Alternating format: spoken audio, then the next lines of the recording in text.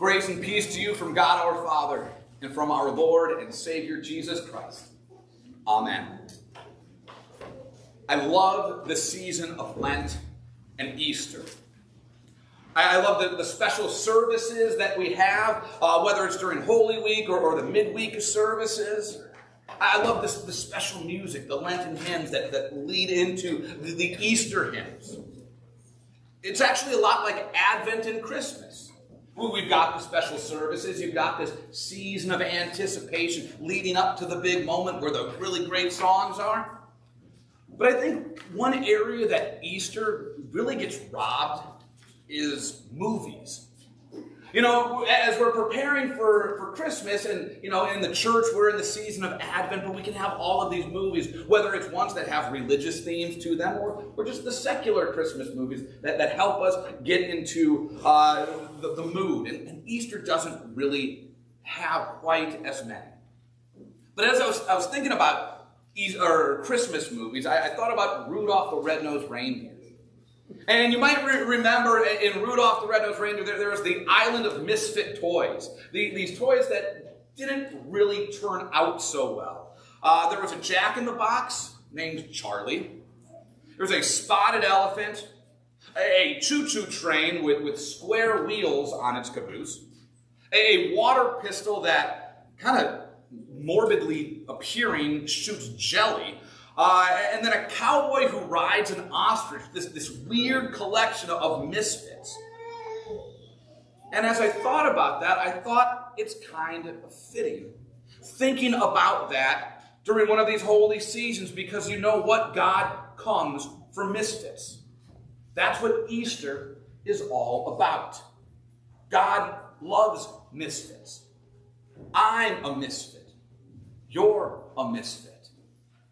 We're all misfits. We all fall short of God's will and God's ways. But fellow misfits, God comes for you, just like he has come for others. Think about it. Look at some of the misfits that God has come for.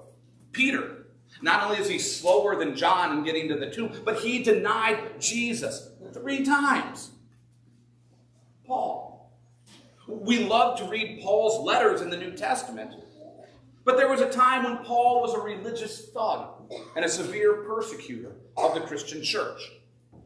Or we can jump back to the Old Testament. What about King David? Womanizer, bloodthirsty, yet repentant. Today, on this resurrection day, we add another person to this list of misfits. Mary Magdalene. All throughout Lent on Sundays and in Holy Week, we have been going through this sermon series called Witnesses to Christ, and we've been looking at various people throughout the Passion narrative. And today we look at Mary. Mary begins as a mess. In Luke chapter 8, we read Mary, called Magdalene, from whom 7 demons had gone out. Now there are 5 Marys in the New Testament, which is why this one is identified with Magdalene. Now, Magdalene isn't her last name. It actually refers to her hometown, a little fishing village on the northwest coast of the Sea of Galilee called Magdala.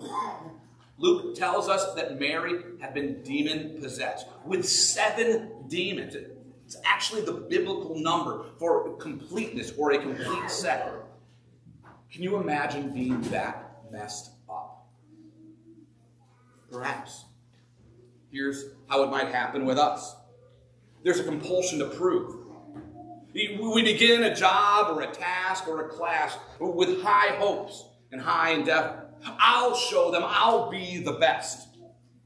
There's intensity. We arrive early. We stay late. We give it all we've got.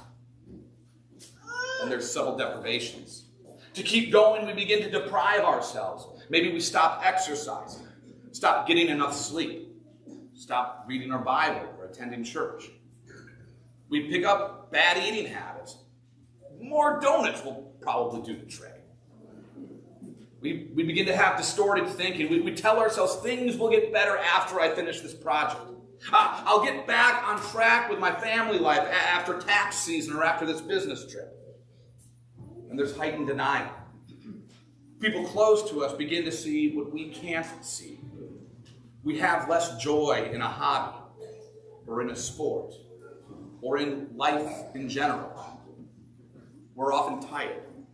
We begin to watch too much TV or just check out. There's disengagement.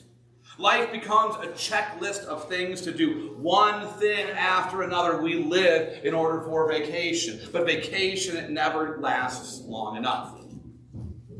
Then there can begin to be behavioral changes, observable behavioral changes. People who might not even know us can see that something is wrong. Our survival strategies become unhealthy. Too much internet, too much eating, too much sleeping, too much shopping, too much caffeine, too much whatever. Depersonalization. We become robotic. We just go through the motions. We play the part. We put on a face. But we've got nothing left in the tank. We hit rock bottom. We internalize everything. We talk to no one, and we feel as though we've got at least 7 demons going on inside us. We can all get in a bit of a mess like Mary. We can all get down, depressed, and hit rock bottom. Did you know that 20% of the people who are on disability are on it because of severe depression? Did you know that despite being the richest nation on earth, the United States, according to the World Health Organization, is also the most depressed nation on earth?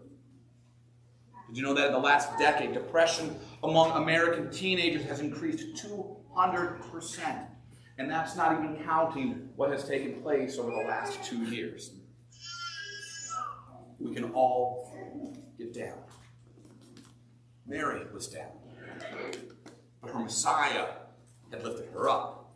Jesus lifted Mary up from her pit of seven demons. That's why Mary Magdalene follows Jesus all the way to the cross to watch her Savior bleed and die. Mary's Messiah is your Messiah. His face is caked with spit and blood.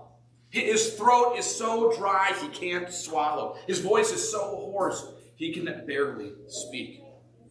To find the last time that moisture had touched his lips, we need to rewind the clock 12 hours to the meal in the upper room. Since drinking the Passover cup, Jesus has been betrayed, condemned, mocked, beaten, and crucified. No liquid has quenched his thirst since then.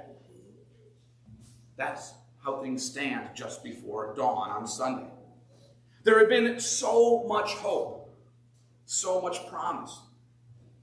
But now it had all come to what? Nothing. Nothing. That famous rabbi, dead.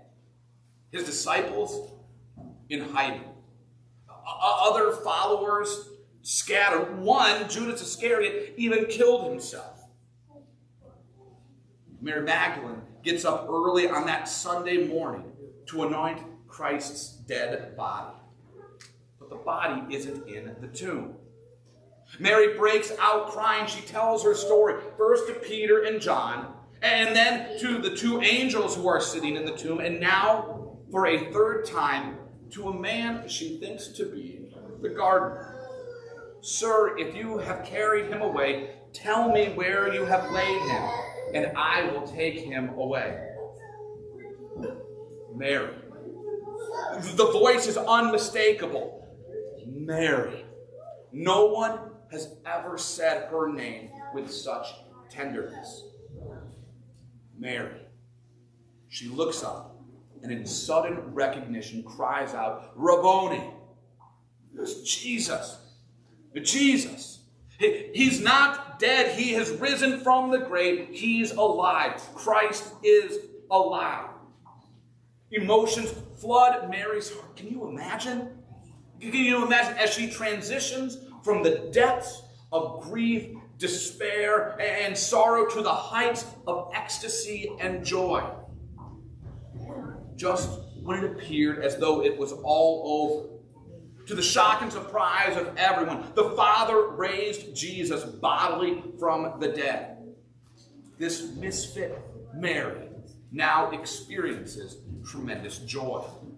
And she shares that joy in good news with others. I have seen the Lord. Now, when she says Lord here, it's not just a polite way of talking about Jesus, like sir or mister. With Lord, Mary is saying, I have seen God, the King of the universe. I have seen the one through whom and for whom all things were made. I have seen the one who is coming again, riding on the clouds as the King of kings and Lord of lords. That's also why Thomas's parallel confession, which we'll read next week, has these words, my Lord and my God. So what's it all mean? It means there's more to our lives than we might think. It means there's more to our story than what we can see with our eyes. It means that there's more than just death and taxes. Christ's resurrection means that, just like Mary Magdalene, God has come for misfits, just like us.